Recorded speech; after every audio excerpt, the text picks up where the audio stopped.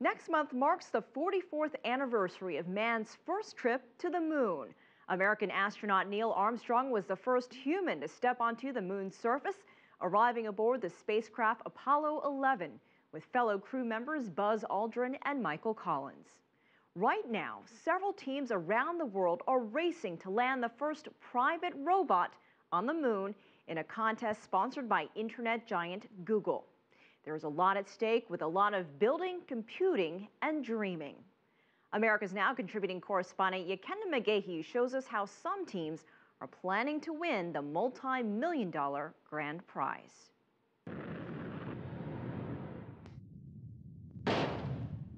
It's a fine Martian day we have.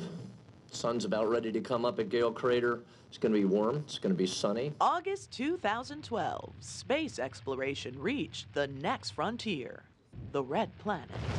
As NASA's most expensive and advanced Mars rover ever assembled, executed arguably the most difficult landing ever attempted. The vehicle has just reported via tones that it has started guided entry. We're safe on Mars. It's pretty extraordinary and I guess unprecedented because now we have the new space economy for commercial space since NASA is recreating itself into from what it was before. Right. So the collaboration between industry and federal government, I think you're going to really see it increase now. Thanks in part to Mars' curiosity. In much the same way, man has always had a similar curiosity with our nearest galactic neighbor, the moon. And now that NASA is shifting its focus to Mars and beyond, commercial space exploration is shifting into high gear.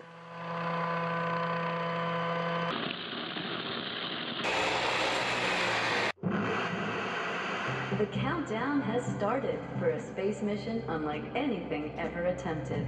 In 2007, Google and X Prize launched the Google Lunar X competition, an international race to the moon. Not a government, but a privately funded team prepares to make history. It's a $30 million prize to the first privately funded team to safely land a robot on the moon, travel 500 meters over the lunar surface, then transmit images back to Earth. Now I mean you. Crank that song. Now what? 25 teams around the globe are vying for that coveted title, most of them based right here in America.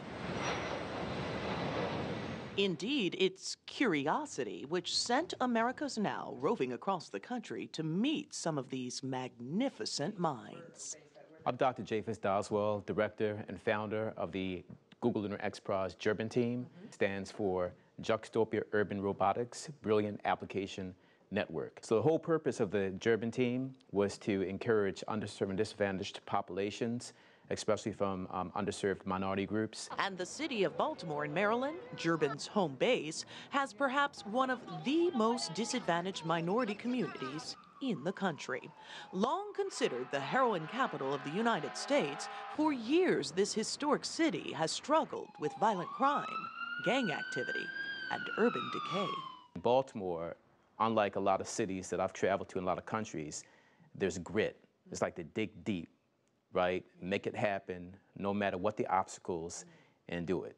So what differentiates us, I think, from other teams is that we have that grit. And Team Durban has a philosophy that no matter your background, if you reach for the stars, you can get to the moon. When we first started, we were the only team that had all African Americans on the team. So it was like Tuskegee Airmen for space exploration, right? And we've diversified now. It's comprised 100% of students, where you have professionals acting as advisors. We have students from 15 all the way to, 21, okay, young people. Like 16-year-old team member Lakshmi Raju, who developed a miniature-sized, low-cost spectrometer to locate water on the moon.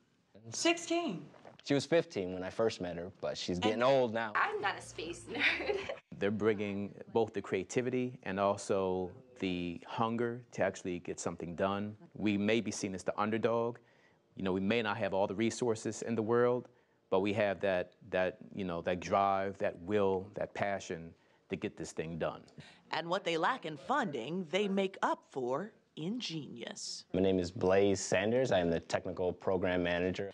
And Blaze is the brains behind the blueprint. So our robotic lander is an earthworm-like robot that uses peristaltic motion, kind of like an earthworm, to crawl along the surface. So as the robot segments would contract like this, and one part would contact the surface, and then the next segment in front of it would expand.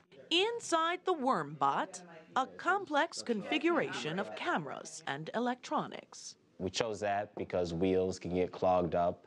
There's a lot of problems. We can pack the robot a lot tighter since it doesn't have any extruding wheels, and actually be able to shoot them across the moon and not have to worry about crawling as much. You heard him right. Why walk, roll, or crawl when you can essentially cannonball across the finish line? Clever. As are a few of their other strategies. GRC-3 is basically the closest thing that exists to moon dust here on Earth, and allows us to test how well our electronics hold up against the dirt, to keep dust out from getting into our internal components and making them blow up, which would be a bad thing.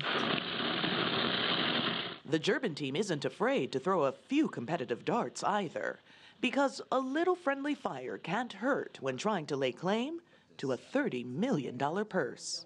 But I think we have a really good chance because we're keeping it a lot simpler than a lot of these other companies. One of the leading teams, Astrobotic, has an 8-foot-tall robot, which is huge. They have to buy an entire launch vehicle.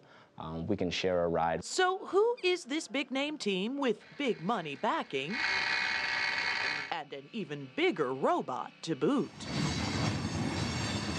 We traveled to Pittsburgh, Pennsylvania, an old steel mill town that was once the beating heart of America's industrial age. A town that has just entered into America's new space age. My name's John Thornton. Thanks to Carnegie Mellon University's prestigious Robotics Institute. I'm the president of Astrobotic. And Team Astrobotic's ambitious goals. The X Prize is just the beginning. It's just a catalyst to get started. So we imagine us to be a little bit like FedEx or UPS to the moon. Astrobotics last year became the competition's first team to announce a launch date. Our launch date is October 19th, 2015. And one of the few teams sending 2 different rovers on 2 separate missions. And one of the only teams building their own lander. This is our lander that's going to take us to the lunar surface. So everything that's aluminum colored on this lander is fully space qualified. So this deck plate, this cone in the center here, and some structure underneath, it's all space certified. So you're touching real flight hardware right now. Our rover is going to ride right up on top here, and it'll descend down on these ramps.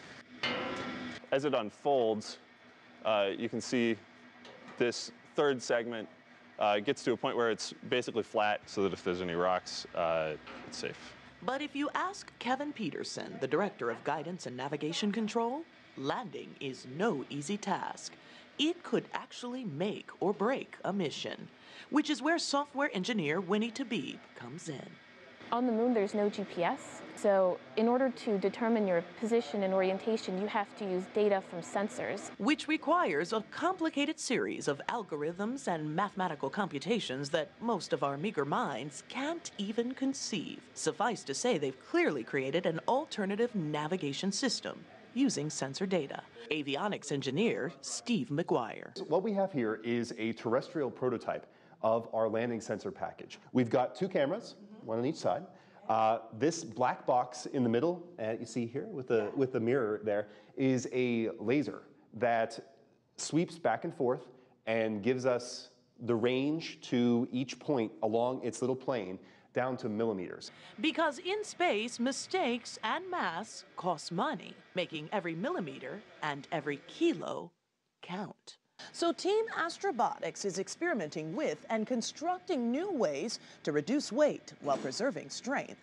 Would you believe this flimsy, lightweight aluminum honeycomb is the main structure of the rover? That is, after it's wrapped in carbon fiber, cooked in an on-site oven 3 hours at 350 degrees. The result is this: an ultra-light, ultra-stiff, ultra-strong rover structure. That lightweight structure, says the team's mechanical engineer, Aaron Acton, allows their rover to bear additional loads. This robot was designed to carry multiple different payloads, so we could potentially mount other digging equipment to collect samples. And as you drive along, this will be spinning, and it will slowly pick up samples of the regolith and dump it into a bin. Think building a lander or rover are impressive feats? We think you might want to meet California's Team Synergy Moon, because they're building it all. So says Randa MILLIRON and her husband, Chief Engineer RODERICK MILLIRON. We are the only team that is actually not only building the lander and the rover, but also building the launch vehicle to take that payload to the surface of the moon. And they're doing it at minimal costs, maximum profits. Which means that you can actually, if we win the prize, we actually can make a profit off of the prize. We're not spending more to go to the moon than the prize is offering. So that in itself is a big difference, because some of the other teams are buying launches and they're fairly expensive. While teams may have different costs and approaches, they share similar philosophies. So, for us, the important thing is human space travel and sustained presence on the moon and exploration beyond. And in the end, similar goals. It's going to open up the skies. It's going to reimagine the way we think about space access. Goals not focused on winning a moon prize, but leading the space race. Yakenda McGahey, thank you for that report. We'd love to hear from you about this story and all America's Now stories. Please write to us at an@cctv-america.com. Or you can send us a tweet. Our handle is @CCTV America's Now.